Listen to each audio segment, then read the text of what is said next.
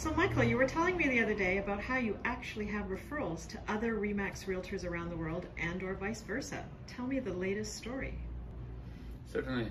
From the last R4 I attended in February 2020, before the COVID, I managed to connect with several agents, national within North America, but also international. So surprisingly enough, I connected with those, and I made a referral to Germany, someone in Spain, and the latest connection was someone in which I never thought this will happen, in Greece.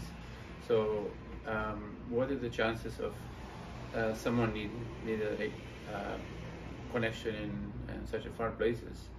And only RE/MAX brand can provide that when you have such exposure and such a great connection and great agents.